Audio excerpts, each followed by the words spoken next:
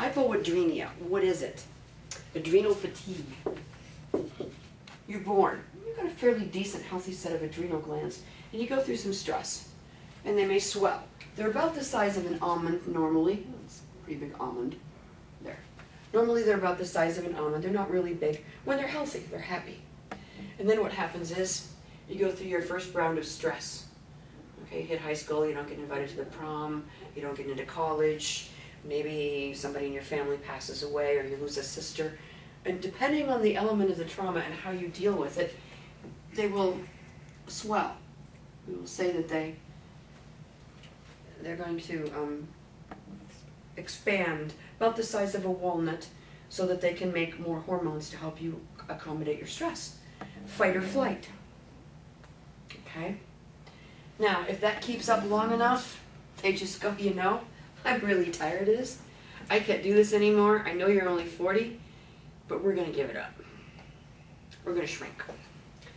So consequently, they end up about the size of a pea. Now, can that be fixed? Yeah, but it takes a lot more work when they get down to this size than when you're in this phase. They should get a little larger because they need to put out more hormones to help you get through your stress. But then you'll have a healing level too, where they should go back to a fairly normal size again. The organ and system of the body is affected by the adrenal glands. So, glucose, the liver, the pituitary, the hypothalamus, many areas of the body are affected by our adrenals.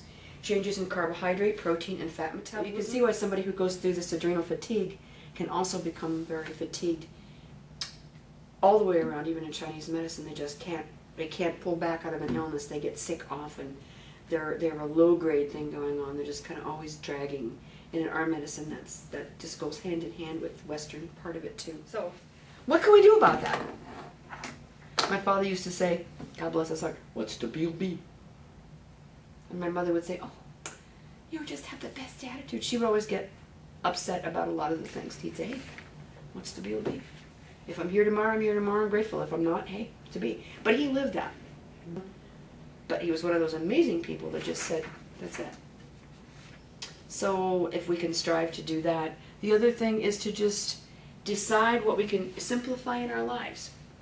What can you get rid of today that'll simplify your life?